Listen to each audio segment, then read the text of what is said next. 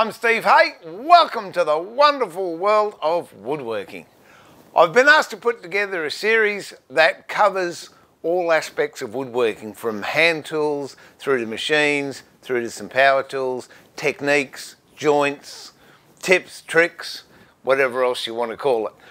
But for this first one, I thought we'll go back to basics. Very, very simple things that get people unstuck at the very onset. This is one of the hardest things that people find to do, and that is cutting a straight line. All you need to cut a straight line is a few basic tools. First off, we'll need a square, 90 degrees, a marking knife, that's a general purpose knife. If you want, there's a proper marking knife. It's got a flat edge on one side and a blade on the other. You can use that, or just an ordinary knife like that's fine as well. A pencil if you wish. And one of the easiest and most useful jigs you can ever make in a workshop is a bench hook. Bit of plywood, bit of rubbish, doesn't matter what you've got, and then two straight edges. And as you can see there, that's just been glued on and screwed, and the same there. The idea with these are they slip over your bench like that and give you a fence to work on. So that's what we'll have, and a saw of course. Now there are many, many saws out there. The two main teeth you'll find is a cross-cut saw, which is what they call a fleam cut, and a rip saw, which, as the name suggests, is a rip saw. That is a rip saw tooth, and this is a fleam cut. The fleam cut is used for cross-cutting, and I said before, the rip saw is for rip sawing. However, you can get a lot of good cross-cuts out of a rip saw. You can rip with a cross-cut saw, but it's not as easy. So I'll do these cuts with the rip saw. The majority of saws out there are rip saws.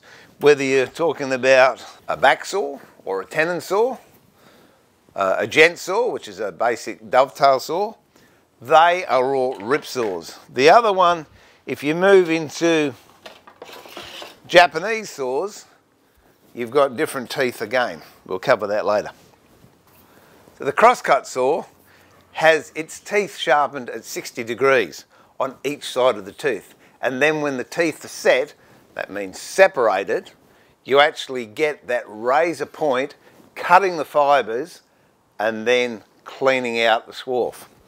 Whereas with the rip saw, these teeth are filed at 90 degrees and they have what they call a chisel point, which knocks the fibre out. A fleam cut will give you a much cleaner cut, but a rip saw will give you just as good a cut. Not quite as good in quality, but it'll do the job. So we'll use a rip saw. Normally I'd use a back saw. This is a back saw or a tenon saw, but we'll do one with both. When I'm doing cross cut, I generally like about 12 TPI, which is 12 teeth to the inch. It gives me a reasonably clean cut. This back saw I think is about 14 TPI. So we'll have a look at the difference. Here's how you set up a cut. Put your square on the material. Now you can use a pencil if you like, and you can cut to that pencil line. But something I've found that is a lot easier to cut and a lot easier to follow is actually, if you get your knife, we'll use a marking knife, you put it on the line and then you mark a cut.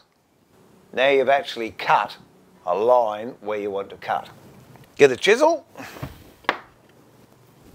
run a score up on the waist side.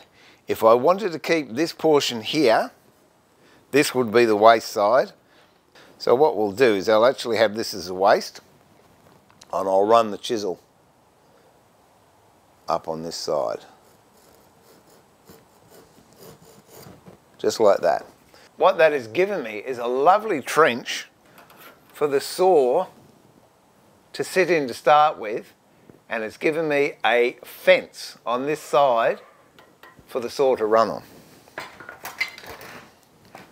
You'll notice a couple of things when I'm using this saw, and I also have a plastic mat underneath, because then when I finish cutting, I don't score my bench and I don't ruin my blade. Keep your job hard against your bench hook and pretty close to the edge. Now, I guess there are different ways to saw. This is how I do mine. I just start to run it very slowly on an angle, and as I progress, I drop the saw down. Now, at this stage, I'm at the back, so I'm going to do a couple of cuts at the back. Now I'll just run straight. You'll notice with my hand, the finger is pointing in the direction I want to cut. And keep it as even as you can. Try not to go down on one angle or at the back.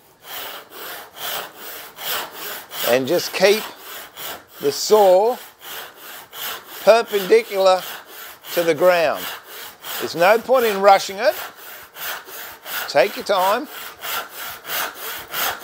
When you're nearly through, you just let the weight of the saw do the work. So I'm not pushing with this, I'm just going to let the saw do the work.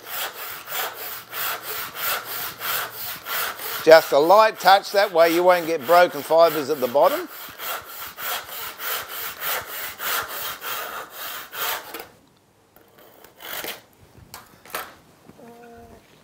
And if you look at that, that's square that way, and we want to see if we're square this way. Come a little bit out that way. See, it's a little bit on a slope. A lot of that was because I'm using a long blade, it's hard to keep it dead straight. So let's try it again, this time only using a back saw or a tenon saw. Same again. Mark it with a knife. Using a back saw, this is a lot stiffer along the back.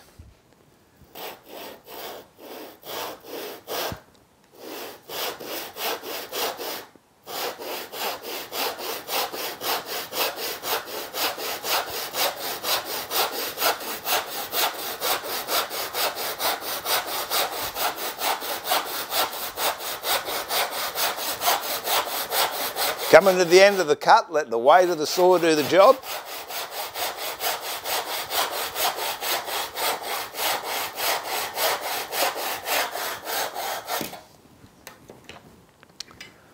Check for square. Okay, nice and square that way. And we're a lot squarer that way. The reason is I've got a stronger back.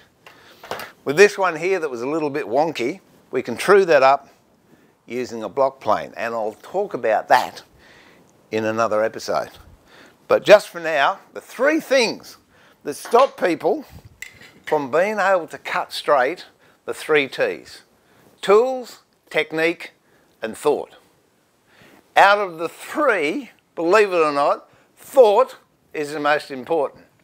Someone once said, I think it was Napoleon Hill, he said, whatever a man's mind can conceive and believe, he can achieve. If you're cutting, going, oh, I can't cut straight, I can't cut straight, you will never cut straight.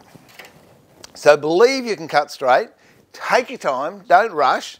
The other thing is tools. Make sure your saw's nice and sharp. It really helps to have a sharp saw. And technique. If you use that technique I just shared with you then, I guarantee whether it's a 6x4 sheet of plywood or just a piece of 4-inch timber or 100mm, 90mm, whatever that is, you'll be able to cut. And it doesn't matter what size or what shape. Once you get that technique, cutting 45s is a breeze. Or draw a 45. Do the knife.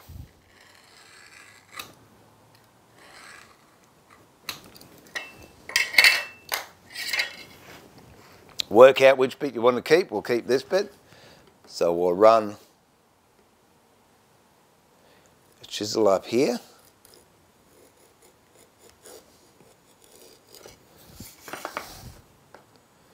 Bit ratty.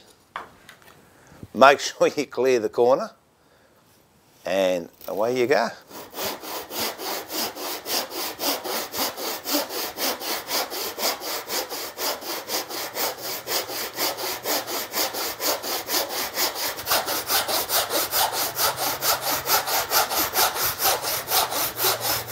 Nearly through. There you go.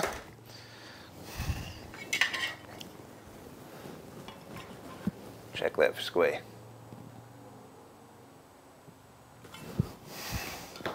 So really there's nothing to it. First of all, believe you can do it. Get yourself a good saw, a sharp chisel, a knife of some variety, heap of scrap timber, and practice. Guaranteed you'll be cutting straight lines in no time flat. With crosscut sawing, before the age of the drop saw or the band saw or any of those other things, this is what they used to have. It's called a saw box. This one's a Stanley, and I reckon it's got to be 70 or 80 years old. And for those, they used a big back saw that used to go in, or does go in, like that.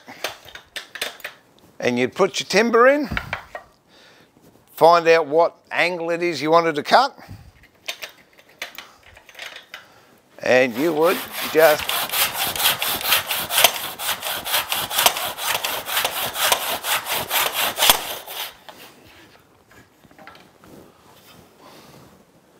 these are your angles.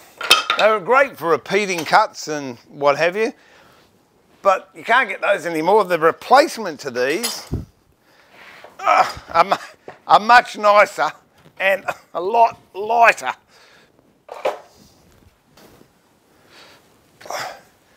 Oh, and here we have it. This one's made by Nobex, and it's more of a bow saw than a back saw. And this one you can get different blades. The blade I have fitted to this one is a Japanese blade, and that's the standard blade there. And the Japanese teeth are much more aggressive, I guess you could say, but they give you a cleaner cut. Big difference with this, don't get confused when I say Japanese saw, because this actually cuts on the push stroke, whereas Japanese saws, as a rule, cut on the pull stroke. But the design is like a silky saw, that type of tooth. All right. So with this, much the same thing. You can do whatever angle you like, or you can we'll just do a 90 degree and clean that edge up. 90 degree, start the saw.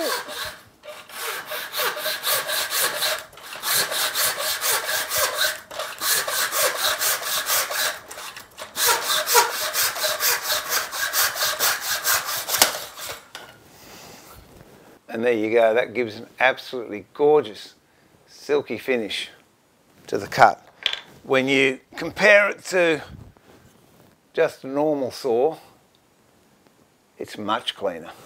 But horses for courses. That's an alternative if you don't want to cut using hand saws. Till the next video, where we'll be covering rip saws and how to do rip cuts. I sincerely hope you enjoy your wonderful world of woodworking journey, and I will see you later. Thanks for watching. Bye.